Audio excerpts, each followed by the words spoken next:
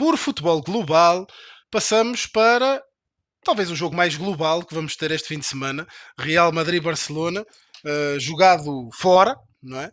No Al-Hawaii Park. Ahm, não dá muito para apostar assim de olhos com uma grande certeza num Real Madrid-Barcelona, não é? De quem é favorito.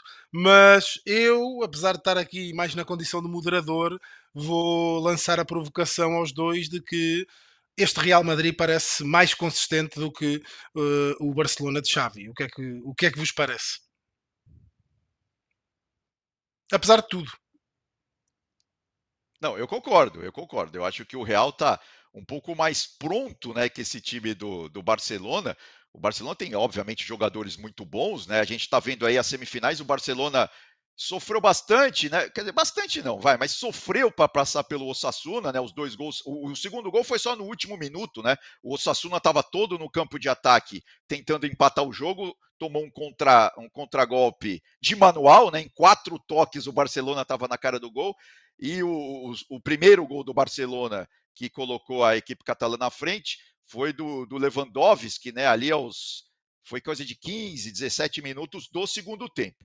E do outro lado, né, o Real Madrid teve uma partida épica contra o Atlético de Madrid, né, a equipe do Simeone, que teve 2 viradas, um jogo muito eletrizante, né, muito movimentado, as duas equipes procurando demais o gol. E agora temos essa final aí no domingo. Lembrando, Ricardo, que só faz 4 anos, né, que a Supercopa da Espanha é disputada nesses moldes, né? Porque agora a gente tem 4 times, né? Tem o campeão e o vice de La Liga e o campeão e o vice da Copa do Rei. Tem as semifinais e tem a final, porque até antes, né, até 5 anos atrás, era só o campeão contra o campeão. E mesmo assim o Barcelona ainda está um pouco na frente do Real. São 16 títulos do Barcelona. O Barcelona, que é o atual campeão, ganhou do Real Madrid o ano passado por 3-1 na final. E o Real tem 14 títulos de Supercopa da Espanha. O Barcelona que chega aqui numa vitória contra o Osasuna, como dizia o Eduardo, não pareceu um jogo brilhante, né?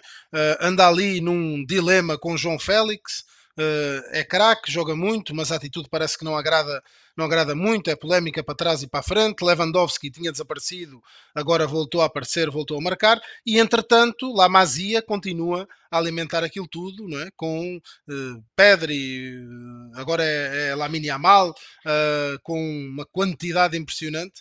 E lá pelo meio também Rafinha faz uma época, a meu ver, até interessante, não é? Tem marcado alguns golos importantes. Raí, apostas em quem? O que é que te parece? Quem é o favorito para este Real Madrid-Barcelona? Acho que o Real Madrid tem mais time, mais conjunto nesse momento, até melhores individualidades que o Barcelona também, né? Tá numa condição de favorito, mas é um clássico que tudo pode acontecer. Eles se enfrentaram na decisão da Supercopa no ano passado e o Barcelona venceu com facilidade. Eles se enfrentaram nesse ano no Campeonato Espanhol, o Real Madrid virou com 2 gols do Bellingham na reta final e conseguiu os 3 pontos. Então é um jogo sempre imprevisível, né? Por se tratar de 2 times que são muito grandes e que tem uma rivalidade muito forte envolvida. Você falou do Rafinha, ele não joga a final, tá fora, tem uma lesão que ele até saiu machucado, né, nesse jogo da semifinal contra o Osasuna, e isso faz com que ele não tenha condição de jogo. O Barcelona tem tido muitas dificuldades nessa temporada com o Xavi. É um time que passa muito longe de ter a consistência defensiva que teve em La Liga passada, em que o Barcelona foi campeão. Nessa altura do Campeonato Espanhol, o Barcelona já sofreu mais gols do que em toda a Liga do campeonato, toda a liga da temporada passada, né? Acho que esse é um dado relevante sobre o sistema defensivo que tem sofrido muito mais. Hoje, por exemplo, tem a ausência do Ter Stegen, que é o goleiro titular, e o reserva, o Penha, não é um jogador nem próximo ao Ter Stegen. O nível dos zagueiros também não tem sido dos melhores, a adaptação do Gundogan ainda tem custado um pouco a esse time. As opções ofensivas também são questões importantes para que o Xavi possa resolver. Teve a chegada do Vitor Roque, mas está chegando ainda, precisa se adaptar, vai ter mais espaço mais adiante. O João Félix é um bom jogador, mas que tem essa questão extracampo que você citou. Isso tem sido um problema na carreira dele, né? Parece que não consegue desenvolver todo o seu potencial também por conta disso. Ferran Torres era um jogador que se esperava um pouco mais quando surgiu. não cumpriu essa promessa, nem no City, tão menos no Barcelona. Lewandowski faz uma temporada abaixo daquela que fez no ciclo passado, também pela lesão que teve e por ter ficado mais velho, né? Um jogador mais velho, o rendimento naturalmente vai cair um pouco. Então o Barcelona tem muitas questões, enquanto o Real Madrid parece lidar e resolver um pouco melhor os seus problemas, que não são poucos também, né? O Real Madrid, por exemplo, perdeu o Courtois e contratou o Kepa, que para mim é um goleiro bem pior do que o Courtois, né? Um goleiro que não está nem próximo de habitar ali o mesmo nível do que o Courtois. Falhou em 2 gols na partida contra o Atlético de Madrid. O Real Madrid perdeu 2 dos seus 4 zagueiros lesionados com lesões graves, não voltam mais nessa temporada. Militão e também o Alaba. Está jogando no limite nesse sentido, né? Com o Rudiger sendo um titular da defesa e o Nacho jogando algumas vezes. Já teve jogo que o Tchouaméni foi improvisado nesse setor. O Ancelotti desfez um losango que ele formou no começo da temporada também, que tinha o Bellingham numa posição mais central, empurrou o Bellingham para ser um meia pelo lado esquerdo e tem funcionado. O Bellingham tem conseguido manter o seu desempenho. A dupla de ataque Rodrigo e Vinícius Júnior não é uma dupla de ataque que vai te entregar 70, 80 gols numa temporada. Vai ser uma contribuição menor nesse sentido, embora eles sejam muito importantes para o time. Nessa semifinal, por exemplo, o Real Madrid contou com gols de defensores. Mendy marcou, Rudiger marcou, Carvajal marcou. Brahim Dias tem saído muito bem do banco de reservas, acho que tem sido uma nota importante para o Real Madrid, né? Um cara que entra e ajuda a mudar um pouco o panorama dos jogos. Eu acho que o Real Madrid tem lidado melhor com os seus problemas do que o Barcelona. E isso pode ser um fator de desequilíbrio nessa final do domingo. Até porque estavas a falar, Raí, estava a lembrar-me que li na imprensa espanhola que ontem, que Lunin pode jogar de início, que Brahim Dias está a reclamar jogar de início, que é um dos jogadores que precisa de menos minutos para marcar.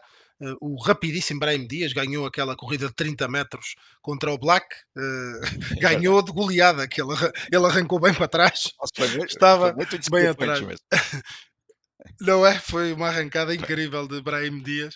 O Black, mesmo com aquelas pernas gigantes, não teve a mínima hipótese. Estava a olhar aqui no aplicativo da Flashscore para o percurso em casa do Real Madrid. É realmente impressionante. Os últimos 5 jogos, mesmo sendo após prorrogação, tem 5 vitórias.